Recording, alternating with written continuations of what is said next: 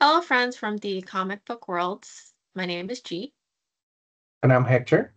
and we're here to talk about the October 21st, 2024 FOC. Hector and I, we work for our Penguin Random House. The titles that we'll talk about today are those that we can sell internationally. Aside from this YouTube channel, we're also on Facebook, Instagram, and Twitter X at PRH International Comics, where you'll see our updates, news, and posts on there. So definitely check us out on those other platforms. So we'll begin with our picks, and first up is actually me, which is Mhm. a very long title, but it could be longer. Yeah, Love true. Advice from the Great Duke of Hell, Volume 1. This is from Webtoon Unscrolled. The creator is Unfins. And this one, we have a situation the main character is dealing with. The girl of his dreams does not know he exists. That's the situation. Friends can't help. Family, I mean, what are they going to do about it? And then, so who Mm. are you going to turn for love advice?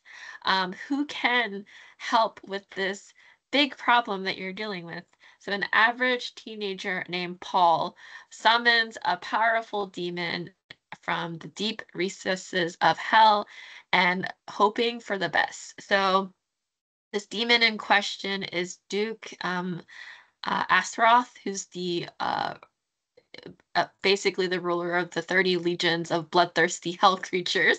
Because maybe I don't know if that was the right demon to call, but anyway, it happened. And so the Duke stands ready to claim Paul's soul in less than a week, no matter how silly the bargain is, because that's the bargain here. And Paul's magic accidentally alerts the Holy Order because apparently this is not the right way to utilize powers for your own good.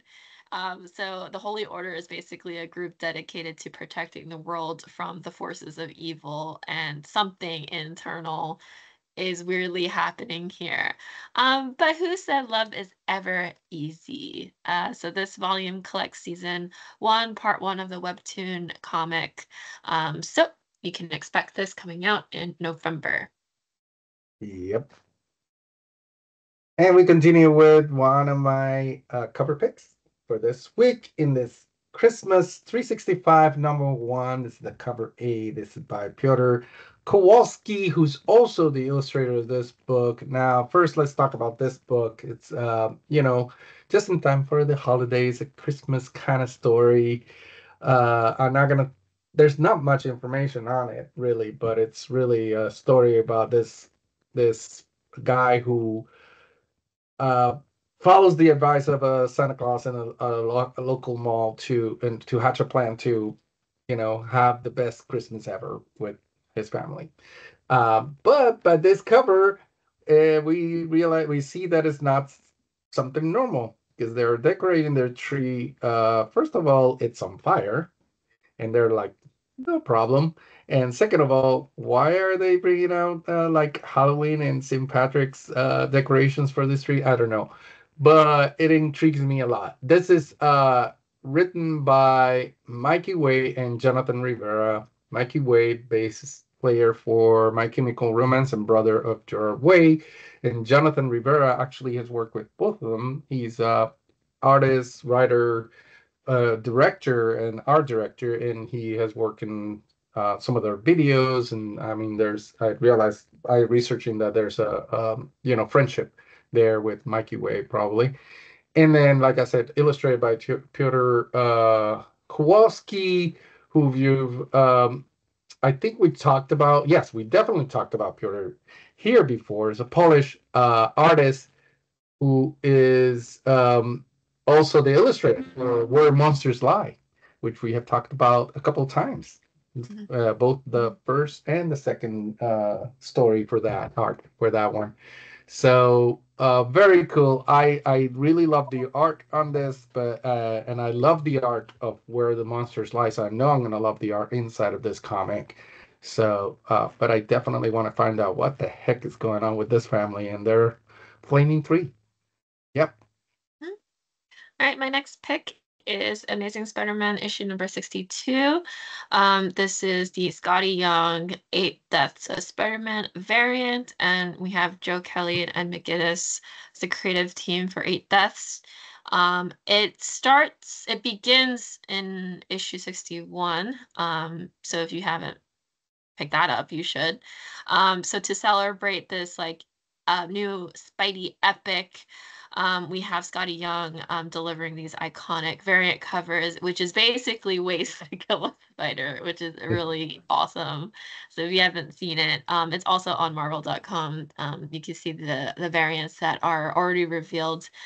So definitely keep your eyes peeled for more of the Scotty Young Eight Deaths of Spider-Man variants, because they're really fun they're just really fun covers to pick up. Yes. And we continue with Cyberpunk 2077 Pickdown number 4. This is the cover C by André Lima Araujo. And this is written by Tomas Marchuka and illustrated by Jake Elphick. And this continues, the stories, the amazing stories by from the Cyberpunk world, which if you don't know, but you should, that it's based out of a video game, and then there's a lot of media around it, including already now a lot of comics and also a very successful animated show that's on Netflix, and people are waiting for the second season. And it's a big, huge world, lots of stories and a lot of characters around it.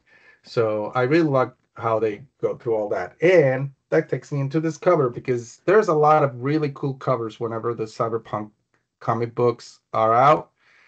This one is no exception. The other three covers on this book are amazing too, but this one just gave me that post-apocalyptic, sort of futuristic. Well, it's not post-apocalyptic though, but it's futuristic, kind of messed up world of cyberpunk. But it also gives me sort of a Mad Max sort of vibe with the car and the long road into the city, and um I don't know. There's something about this cover, the art, and how beautiful and yellow it is, that it really drew me in. Yeah, and Andres Araujo's art is always amazing, and as you can tell by this cover. So there you go. All right, my next pick is Uncanny X-Men issue number 6, the Dave Marquez cover. So it's like, welcome, new students. And you could tell that Yeah. they're unimpressed, but then there's weapons just like sticking out of the chalkboard as if like a whole bunch of people just threw it at them and they're like, huh, whatever. It's fine. And then some of Yeah. them look like happy, bored, like disinterested. You can see so much personality in these characters and their Yeah. facial expressions, just from the art itself. So moving from left to right, we have Calico, we have Jitter, Ransom, and Death Dream. As the students, I love the apple holding. I know, the goody two shoes bringing an apple. Bring The two in shoes. apple. That's awesome. I love this cover Yeah. so much. So yeah. Yeah, it's so good. And next up is Mystique number 2. This is the Franny Mystique variant. And as you can see, there's a trade dress one and there's a version on the right.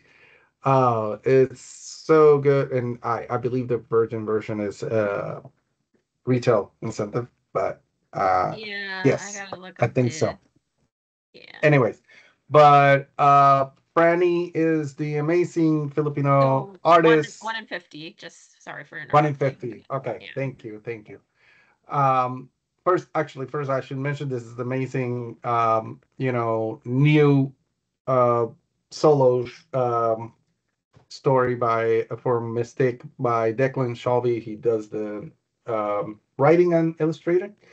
But this is such a cool illustration by Franny. Like I said, she's a Filipino amazing artist. If you don't know her, she has done so many cool covers and illustration. You really should follow her. She's all over the internet with her art. There's also this on this FOC for the sixth issue, I believe, of Enix. There's also a cover by Franny, also very, very, very cool. But it was hard for me to pick one, but this one won over. Mainly because it's Mystique, but also because it's so cool. Also, as I was researching, and I think it is true because I look and I look. I think this and the Knicks are the first covers that Franny has done for Marvel. She's done covers for almost, I think, pretty much every other publisher. At least all the major ones are there. But this is the first time she's done covers for Marvel, so that's also a big deal and something to think about for sure. So very cool, very excited about this one. Yes. And then we have a cute piece of news. Very cute. We have The Little Witcher. This is in collaboration with CD Projekt Red and Random House Worlds. And we have it illustrated by Giada Carboni. So this is putting a twist on The Witcher, really focusing on the family life. A delightful collection featuring Gerard as your average monster slaying dad, trying to raise young Ciri to be a good kid while teaching her all about the life as a witcher. So it's like a perfect gift for parents, but also for anyone of all ages. It's like a family-friendly Witcher title to pick up. And so, yeah, really cute. And it's just adorable. How can you Yeah, not? Look at the cover. The cover is really cute. very, very So cool. yeah, keep an eye out on this one. This is coming in 2025. So. Yes. And that's it for this FOC and our highlights, our news. As always, Hector and I, we really enjoy doing these. So come back for more week after week as we'll post more videos. And as always, again, check out our social media sites linked below. And yeah, that's it for today. Bye, everyone. Bye.